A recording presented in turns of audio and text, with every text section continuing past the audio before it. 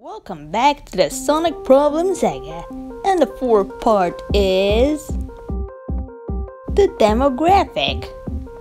Of course, which Sonic demographic should Sonic be aimed at? The demographic is aimed at the primary audience, whether it is age group, race, ethnic group, gender, and so on, for obvious reasons. And let's look at Sonic. Sonic has changed so many demographics over the years, and it's time for them to answer who is supposed to be aimed at for a Sonic series. Most Sonic developers say that Sonic is for kids. Why do you ask? Probably it's because the series has cute anthropomorphic characters. The characters are mostly colorful, or the gameplay is way freaking easy for the kids. I would say Sonic is not just for kids, and it is also for adults to enjoy the game. It's mainly because the game is very creative for kids, but it can challenge the difficulties for both kids and adults to collect or complete it as a reward. That's why I think Sonic is for everyone. Now let's look at the positive demographic of the Sonic series so far.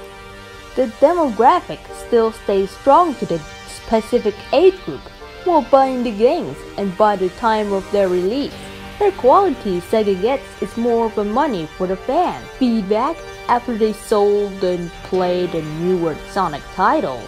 If it doesn't sell well, it must be the advertising that wouldn't work very well, or some false advertising, but it may not perform well. There are some negative things about the game, and the sellings for the demographic. Well, let's check out. SEGA claiming that it's for kids, and whenever they write an advertising or put in characters or anything shoehorned onto the newer Sonic games, every time would lead to the fan base problems, mainly because of the missed opportunities.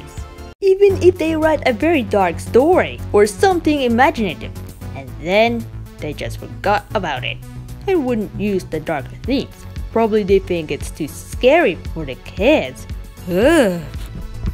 Uh-oh, they should have known that a lot of kids shows and video games get some darker scenes and make it edgier. And why did you cut it in the first place?